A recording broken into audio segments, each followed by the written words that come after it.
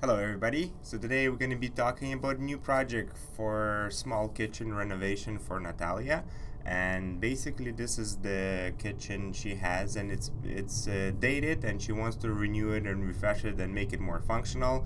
So like always, there's blind corners, inaccessible, weird, hard to get to cabinets, and that's the biggest issue we have. There's not enough drawers, everything is hidden behind, you have to crawl inside your kitchen space, and it just gets uncomfortable. I mean, it's a strain on your back and it doesn't function well. Drawers are the best thing you can have in the kitchen. So what we're gonna do is we're gonna look at this couple of different ways, and we're gonna review the cost of this and compare the cost IKEA, which is a standard cabinets versus custom cabinets, and then give some recommendations and suggestions, and then we're gonna work this out based on the customer's budget. So let's begin. Basically, the first thing that we can do is a basic, to get an idea, basic prices. We're gonna start with IKEA kitchen floor plan, and yeah, so the way you do it is the easiest way, and the client doesn't want to spend too much money, so she's really looking into just kind of refresh this, make it new and functional, and that's what we're gonna try to do. So here is a kind of a video of this space. So pantry, cabinet recess above the fridge, and make a note that this ideally she would want it to bring it out, but you see the bulkhead follows it. In ideal kitchen renovation, we would like to remove the bulkhead, but it's adding additional cost, roughly 2,000 to the whole renovation, because you have to remove the bulkhead, you have to make the cabinets taller, and you have to fix what you removed. So there's going to be a bit of damage, obviously, and we're probably not gonna do that. So again, bringing this cabinet above the fridge is totally up to the client, but this will look kind of awkward that you have a bulkhead above the pantry but nothing above the fridge. So the best option is, and to keep the cost down, is just to lay the layout the way it is. So the way we see it is the way we're gonna redesign it and price it. This way you don't have to change your electrical, your plumbing, your locations of the appliances. The floor is staying, so there's not much to this thing. I also recommended to donate the cabinet to Habitat for Humanity. So I'm not sure which area you're in, or if you can donate them. And what we do is, when we come in to install, before we come to install, we will unscrew these cabinets, because they are frameless cabinets. Not all the cabinets could be reused. So this is frameless. It's very easy to take down. You remove the doors, you pop the cabinets down, we put them in the garage, and then she can sell these cabinets because they are useful. I mean, somebody could have it for a rental apartment, for their basement bar, for their DIY project, for their cottage. There's so many good things that you can do to reuse these cabinets, not to throw them out, because they do hold together, the doors are functioning, and it still works. So there's no need to put it in a garbage, and it saves a couple $100 on the waste, because if we have to throw it in a dumpster, it's a lot of waste. And so let's continue. Like I said, everything is staying the way it is. We're just gonna refresh it, make it new, and give her some ideas and options. And here we are in IKEA. We go to my profile, and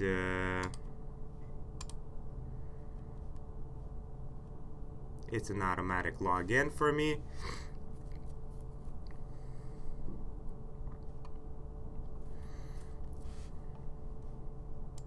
Again, very basic, just to get an idea of the space. I'm not going to be redesigning this exactly, but this is basically, you measure each wall, and then you kind of you can do a SketchUp file, which is you can look in another tutorial how to do that, just of the floor plan, or you can do a full redesign of this kitchen, or you can figure out basically by yourself the numbers of cabinets that you need, so you can get a quote on the IKEA website, and then that's your base price. This is probably the best you can do by buying everything pre-made, and then the other option is just to build it yourself from scratch, which I'm gonna make a video as well. If you're so handy and you have the tools, it's possible, but it does take a little bit of knowledge of understanding cutting lists and how each cabinet is put together and how each cabinet is cut, each panel. It's not rocket science, but it requires knowledge. So here I'm gonna just do a quick, for me, I'm just gonna do a quick floor plan of how this kitchen is. So we have 149.5 plus 12.5.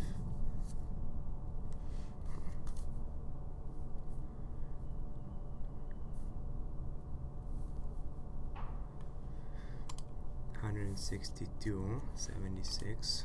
So line.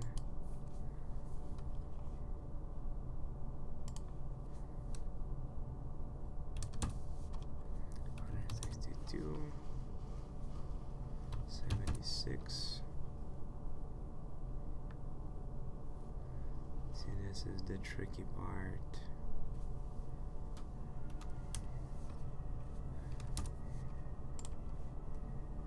Mm-hmm. 68.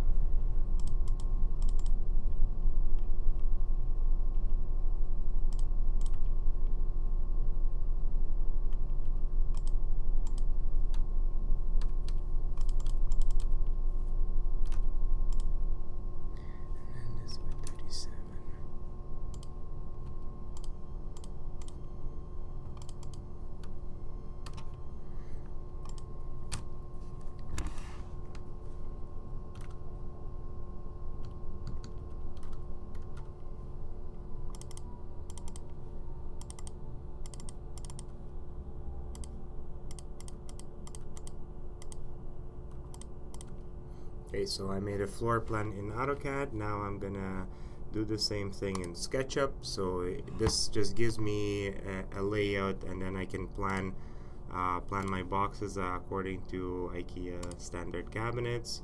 And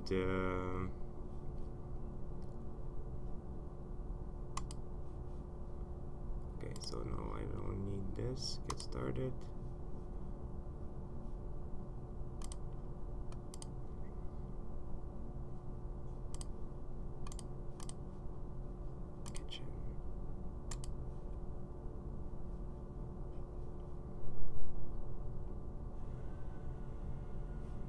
Ikea family, Ikea.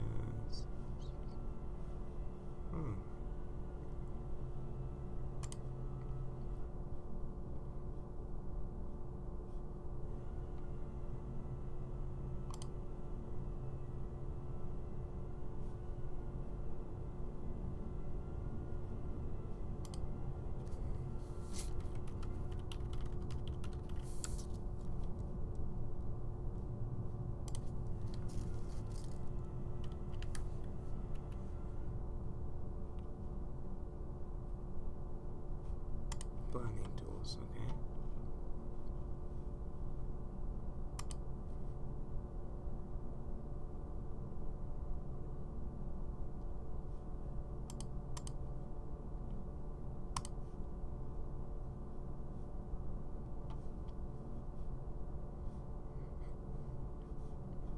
Okay, so here we have our room, and this wall is basically wall A. Is 240, and we have 167.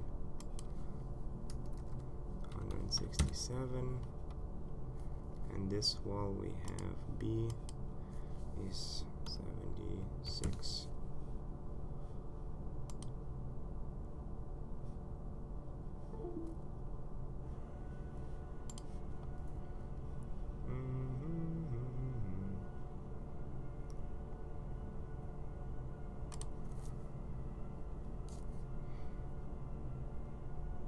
So kitchen cabinets,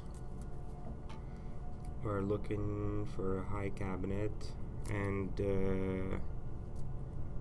the ceiling height is 96 minus 875, 87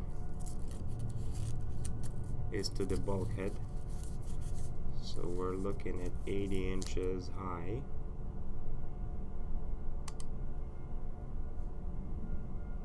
With drawers, 24 wide.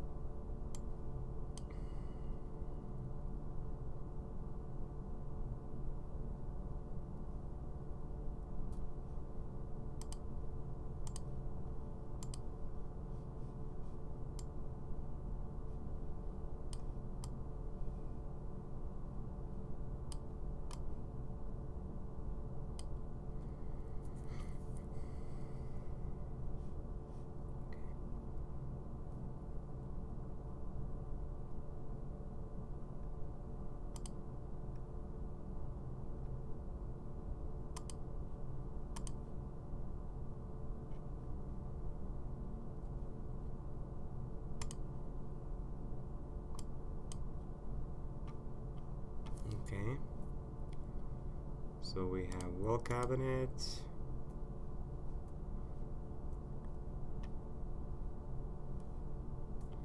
yeah, we'll just try to do it without the SketchUp and see what comes out. And so we have the wall cabinet,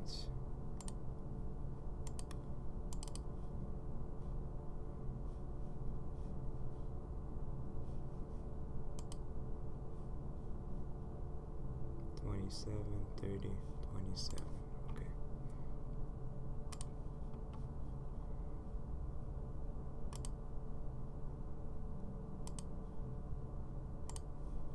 So 80 minus 36, 44 minus 20,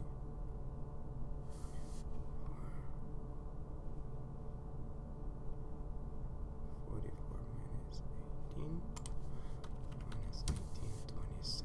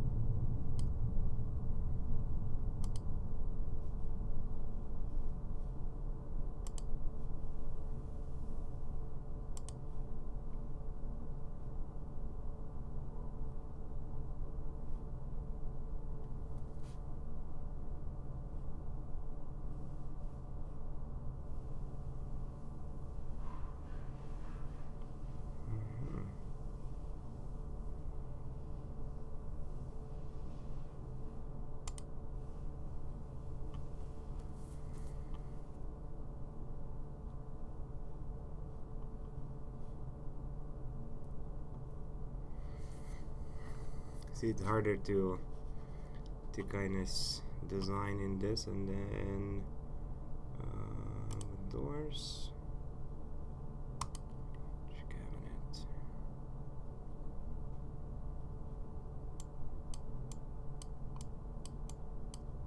There you go. So that's going to be a filler. This is 30, 30, and now 76 minus 24 is 52. Minus 24 minus 24. Okay, so we have wood doors.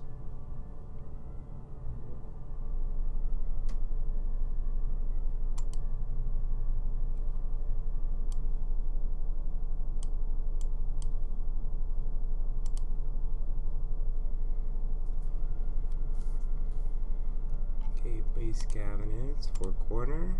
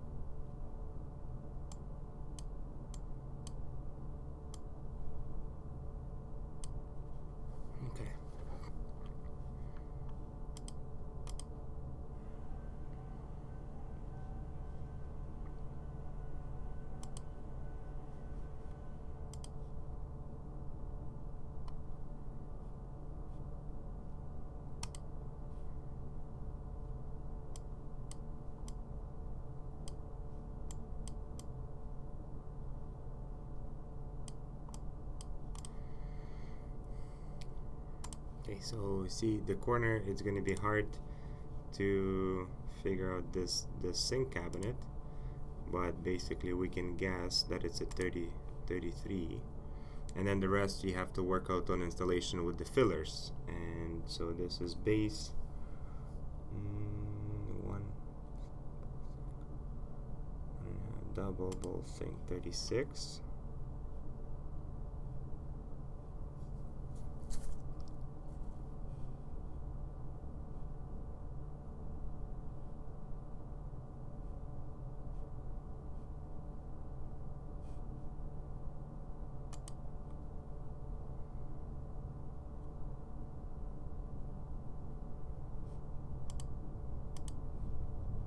So instead of the stove, I'm just going to put that there, and then with drawers 24, and then four banks. There's this cabinet here, and then there's another bank of drawers I have as well on the other side, which is going to be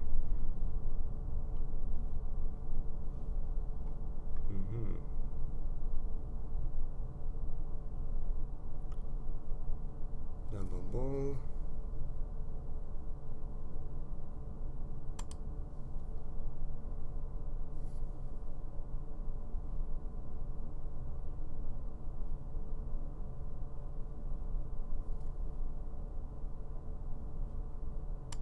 Like this.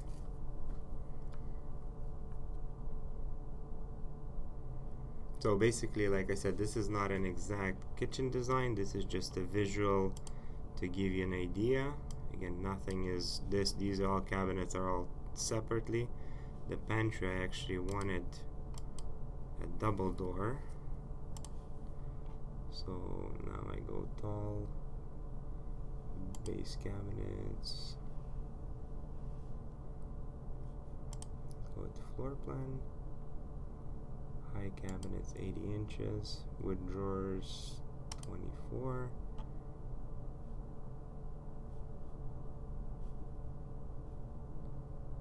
And then 1/2.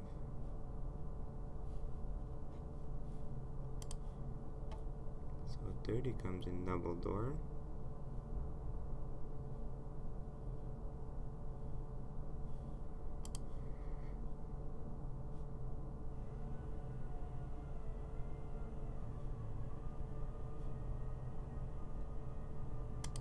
Okay, so that's the only thing that's available. Unfortunately, there's no options in Ikea in custom cabinets. I haven't worked this in a while, so I'm sure this door could be flipped both sides because it's all around. So we have the 3 drawers, we have a big door on top, then we have the fridge area. So this is, like I said, all packed up. We have with the access, but now we can go back and I can look at the cost of this. Save. Yes.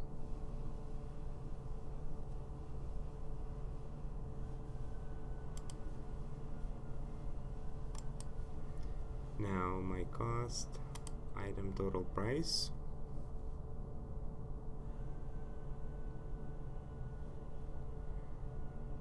There you go. So that's 4,482.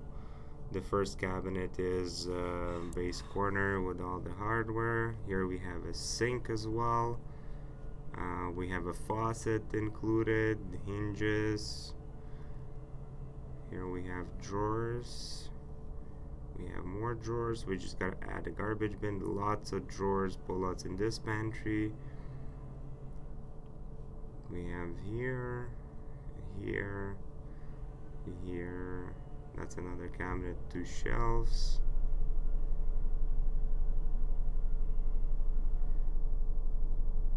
Okay.